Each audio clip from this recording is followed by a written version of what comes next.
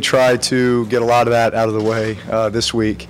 A lot of it came yesterday when we touched down and had a chance to come over here to the field.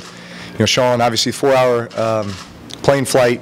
We came to the stadium here just to kind of get our legs moving a little bit and just kind of work some of that off. But for me, it was an opportunity to get those emotions out.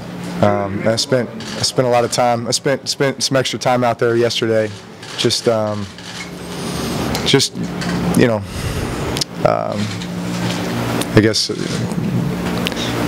know, thinking about you know, my journey from here to New Orleans, and obviously that journey continues. But you know, a lot of special people that were part of that.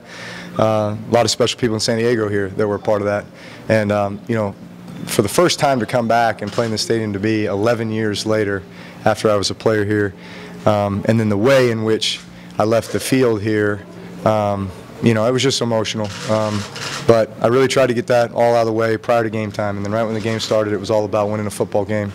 And I guess just to sum up the game, this was as much a team game, as a team win as I could ever describe.